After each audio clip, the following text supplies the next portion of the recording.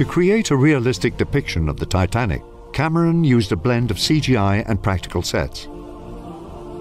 The most massive of these sets was a 775-foot-long replica of the ship.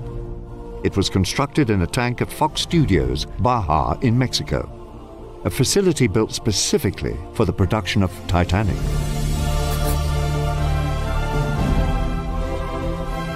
The set itself was a nearly full-scale replica of the ship, excluding small portions from the middle section and the bow. For the first portion of the film, this set was kept level, but for the sinking, it was angled at 6 degrees. Certain sections of the set were able to tilt even more.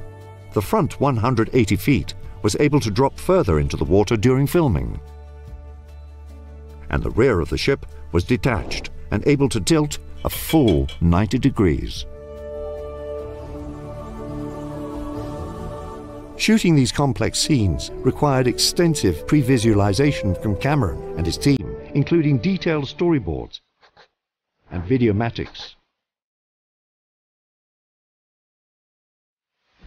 Then the question became how to light and shoot such massive sets with hundreds of extras and the actual sinking of the ship.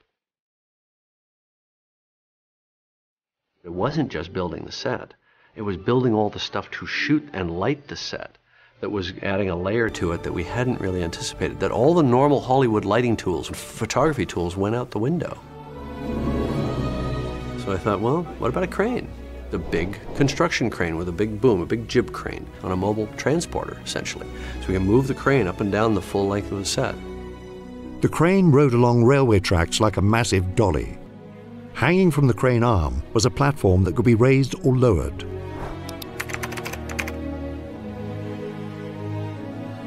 A Wescam was mounted to this platform to capture many of the sweeping exterior shots. Additional cameras used were the ARRI 35-3, Panaflex Gold 2 and Panaflex Platinum. With his camera systems in place, the next challenge was selling the illusion of a sinking ship. The large replica set could be set at 6 degrees, but in real life, the tilt was much greater.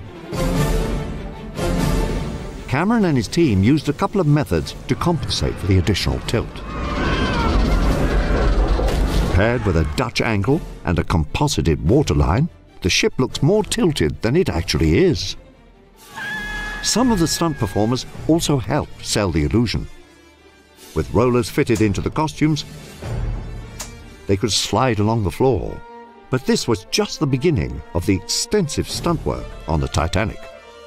During the sinking, Cameron had to populate the ship's deck with about 100 stunt players and hundreds of extras who were fastened to the railings with safety harnesses. Amen.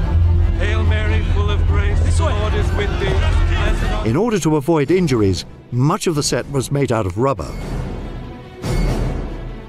In addition to larger sets, a number of miniatures were needed. This sequence was described in the script as the keel coming down on them, like God's boot heel.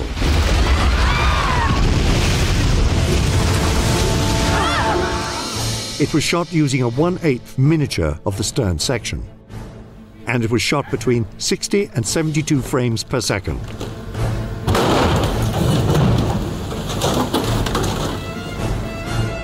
This was also composited with foreground extras. Both methods helped sell the enormous scale.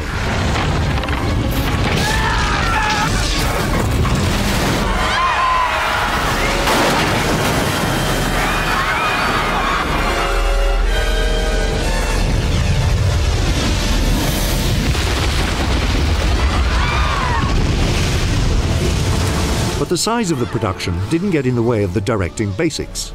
As Legato notes, Cameron sets up action so it's very easy to follow pictorially. The screen direction is never broken, and he does a great job of setting it up so when he cuts, it's not jarring. Once filming had wrapped, there was still lots of work to be done in post-production. James Cameron worked with cutting-edge computer graphics companies to fully realize the Titanic's last moments. VFX composites were used to sell the scale of the miniatures. Actors were shot against green screens and then composited into the miniature sets.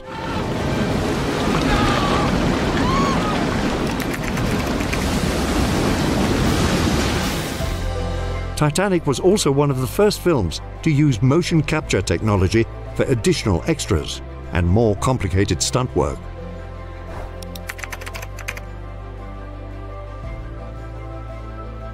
Another element achieved in post was the visible breath for characters in the freezing water. Yeah! Swim, Rose! I need you to swim! Instead of CGI, the VFX crew shot elements of real breath and then composited them in.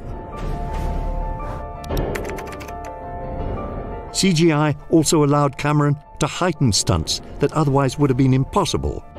The final result would often be real stunt performers mixed with CG people, sometimes transforming in the same shot.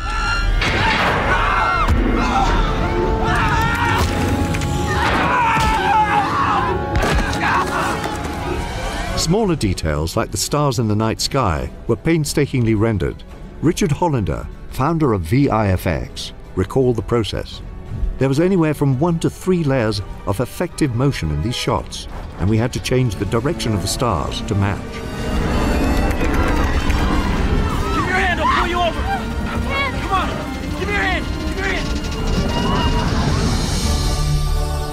This hybrid approach to practical and computer-generated elements allowed for complex shots like this one. This is a combination of miniature, CG water, full-scale set with the camera angled, some CG motion control, people falling. Pretty complicated shot. This level of visual effects was almost unheard of at the time. And like the many other Oscars it won, Titanic. Titanic! Titanic also won for Best Visual Effects. The digital wizardry, combined with the unparalleled practical effects, resulted in a final product which continues to enrapture audiences. What shot or scene should we cover next? Let us know in the comments. In filmmaking, planning can make Titanic-sized ideas become a reality, all while avoiding Titanic-sized disasters.